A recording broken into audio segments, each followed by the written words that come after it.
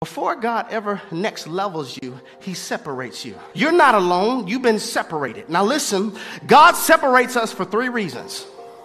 Number one, anytime God separates you, it's because I want to give you the tools necessary for your destiny.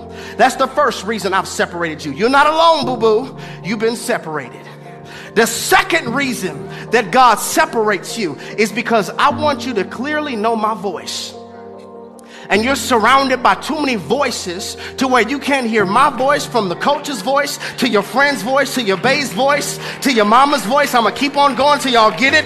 I need you to know my voice. So I'm going to put you in a season where I could train you and teach you how to know my voice. Because where I'm taking you, you're going to have to know when I say stop.